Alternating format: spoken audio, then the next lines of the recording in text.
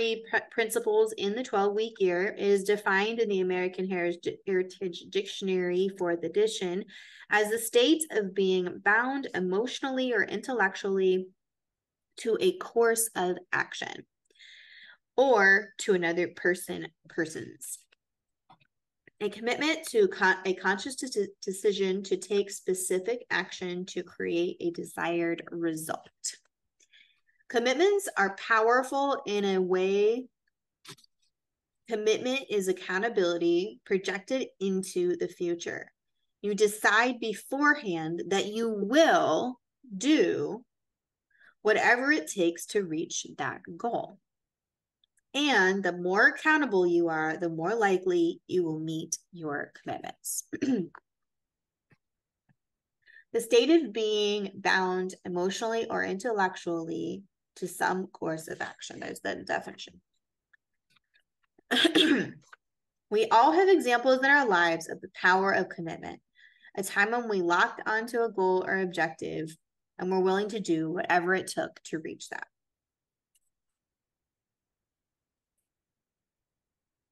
Think back on a time like that in your life.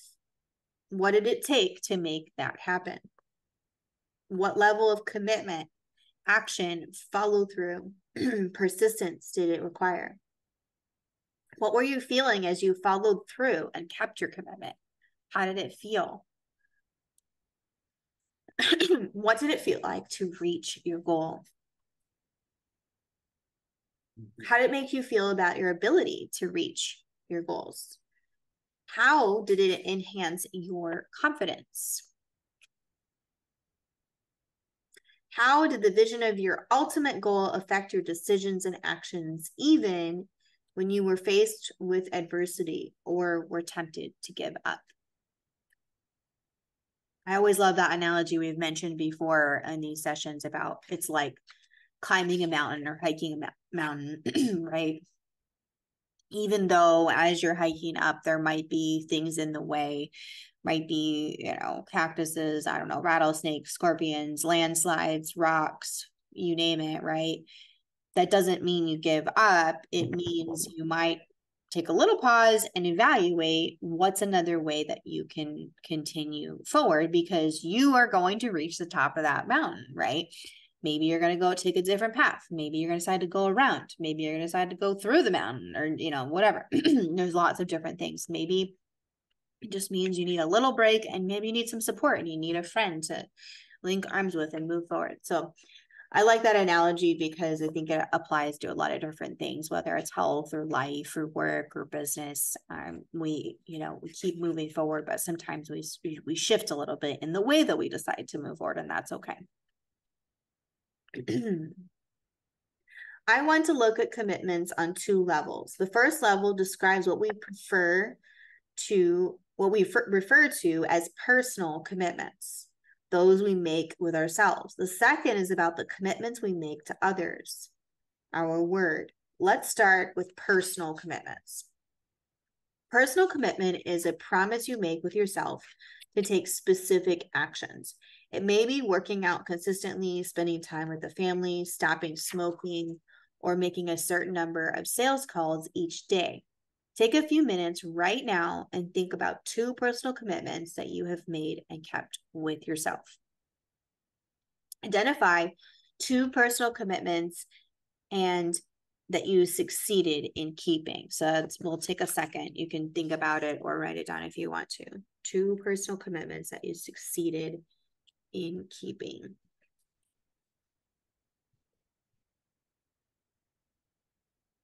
Give you a minute.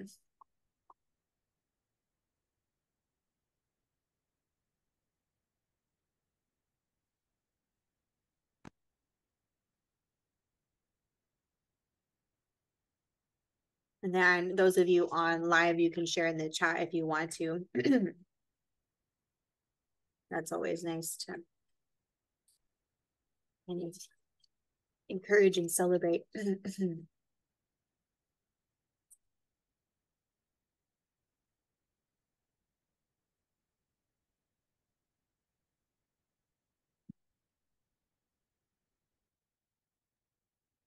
Can you repeat the question?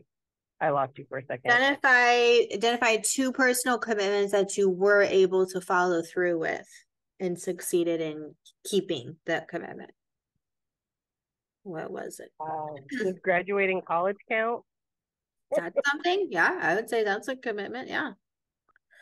Could be like And holding a regular job. if that's one of your commitments, yeah, holding a job. It could be, there's smaller things like, I don't know, doing the laundry weekly or, something like that too. It doesn't necessarily have to be really big things, but.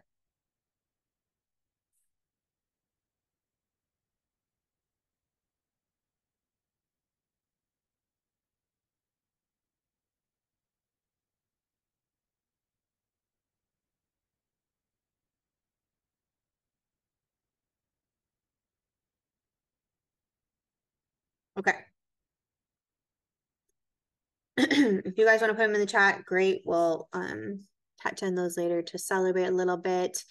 And remember, the more that you celebrate the things that you have been able to do, the more your brain wants to do more of that. So that's one of the reasons that that's a really great question, and it's helpful to share so we can celebrate those things. Even if it's, hey, I walked 5 minutes a day for a week like I wanted to, or I don't know, cut out sugar for a month or whatever it is. It could be, there's lots of different things. Okay, now think about what the results were for you. When you kept these commitments, how did you feel about yourself? What was it easier to make and keep other self-promises later as a result of keeping these? How did you feel about your ability to do what it took to get the results no matter what? Capture your thoughts below. So here, if you're following with the book, you can do that. But you can do it in your own notes or in your planner or wherever you like to keep notes. Benefits of keeping those commitments. What came out of that? Confidence. Did you build new skills? Did you learn something about yourself? Were you able to achieve something in particular, or feel better? Whatever it is.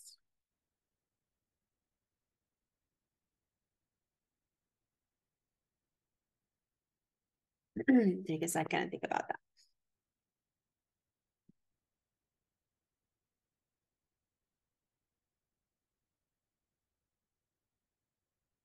In chapter 9, we discussed how powerful commitments are.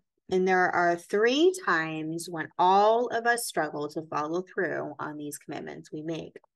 New Year's resolutions are often great examples of this type of struggle. In fact, most New Year's resolutions are abandoned long before the goal is even close to being realized. Let's take a look at why that is. To frame your thinking, we will use an iceberg metaphor. As you probably are aware, a small portion of an iceberg, approximately 10%, is above the waterline, and the bulk of the icebergs is submerged below the waterline. What I'm suggesting is that human beings are much like icebergs in that at any moment, there are only a small fraction of our thoughts, emotions, and physical sensations that we are actually aware of and above the waterline. Using the iceberg metaphor, where do you think intentions fall? Above or below the waterline? And I have the picture here, so I'll show you guys. Let me grab the larger version of it we have. I mean, didn't like every teacher in high school have that iceberg poster in their classroom at some point where it was like, probably something like that? Yeah. Is it this one? Maybe, yeah, I think so. Except it was like a cooler picture than that. Similar, but yeah. So can you repeat the question one more time? Where do you think let's see, let me read it again. Where do you think intentions fall, above the waterline or below? They probably fall like below. Well, no, wait. That's kind of a weirdly worded question. I think intentions are usually conscious. but let's see what they Yeah, say. okay. You will realize that intentions fall both above and below. So what they're saying is there's the conscious ones we're aware of, and then sometimes there's unconscious ones. So we'll read a little bit more about that. Okay, so what this means is that we have intentions that we are both aware of, our stated intentions, and those which we are not really aware of, hidden intentions. Often the stated intentions, which I am aware of, are in conflict with the intentions that I am aware of. Let's look at the example of conflicting intentions. A common New Year's resolution is to lose weight. During our workshop, we often ask the question, who here is overweight by your own standards? Typically, at least half of the hands go up. Consider the question yourself. Are you overweight by your own standards? If your answer is yes, when you have conflicting intentions, at the 10% level, our intention is to reach our ideal weight, but at the 90% level, based on results, you have different intentions. When you ask participants to list some of the hidden intentions, we've gotten the following. For example, yeah, I want to lose weight, but I like to eat and I don't want to give up on food I enjoy. Yeah, I want to lose weight, but I don't want to get out of my warm bed and run in the morning. Yeah, I want to lose weight, but I don't want to expend the effort. Yeah, I want to lose weight, but I don't see myself at that weight because I've always been heavy. Yeah, I want to lose weight, but there's not enough time or, not enough energy, fill in the blank, right? So you see how that goes. That can happen in a lot of different areas of life, not just with this example. Technically, these reasons are the manifestation of something deeper. It could be a limiting belief, or it could be the desire for comfort, pleasure, satisfaction, relaxation, or maybe entitlement. The point is that often hidden intentions exist below the waterline that we aren't fully aware of and can conflict with our stated intentions or our goals. So, for example, I want to call, follow up with, or send a message to X so many clients every day or every week. However, my unstated or unconscious intentions might be like, well, I'm tired, I want to sleep, or I want to do these other things that, watch TV, or look at Pinterest, or like there's sometimes other things that come up that we don't realize they're there, because of course our natural human desire is for comfort, pleasure, satisfaction, relaxation, right? And that's very normal. So once we realize we have those hidden things that are kind of going on, that are just sort of a habit, if you will, or an unconscious thought, habit, so on and so forth, we can begin to counteract those a little bit and intentionally push ourselves past those. When we know this is time that I have designated to do this, I'm going to follow through on my commitment. I'm going to do it, even though my subconscious intention wants to just relax and watch TV or whatever, right? So successful commitment occurs when your stated intentions begin to align with your hidden intentions, when you begin to shift that with habit and commitment. So when your stated intentions are stronger than your hidden intentions, or when you consciously reconcile the conflict between the two, is when you progress forward and you follow through a lot more on your commitments. Let's look at a business example. For many sales professionals, generating consistent referrals can be the difference between success and failure. But even sales reps with a stated intention to ask for a certain number of referrals every week often don't even ask. Clearly, something is getting in the way. What might be some of the sales reps' hidden intentions regarding asking for referrals? I want to ask for referrals, but I haven't earned it yet. I want to ask for referrals, but I don't want to risk the current sale leaving or canceling. I want to ask for referrals, but I have a fear of rejection. I want to ask for referrals, but I don't want to appear needy. I want to ask for referrals, but I want to be liked. It might make the situation uncomfortable. The probability of a sales rep with a set of hidden intentions like these, asking for a referral, is near zero. So it's almost zero likelihood of them actually doing it because of those things. To be effective, the representative would need to first know these intentions exist and reconcile them with the desire to gain referrals. In chapter 9, we gave you 4 keys to successful commitments. Here's a reminder. Strong desire, your keystone actions, that means your highest priority action steps that you know produce results for health, eating healthy, doing certain activities, drinking your water, eliminating junk, right, for your health. If it's, keystone actions for a business, it would be talking to X so many clients a day or potential clients a day, following up with, people, those kinds of things. Those would be keystone actions that produce results and income and so on and so forth. Count the cost. What does it cost me to not follow through on my commitment? Is it going to cost me time, money, my health, my sleep, whatever, right? So know what it's going to cost you to not follow through on the commitment. And then act on commitments, not how you feel. For example, I know I need to do blah, blah, blah, but I'm tired, right? So that's acting on your feeling as I'm tired.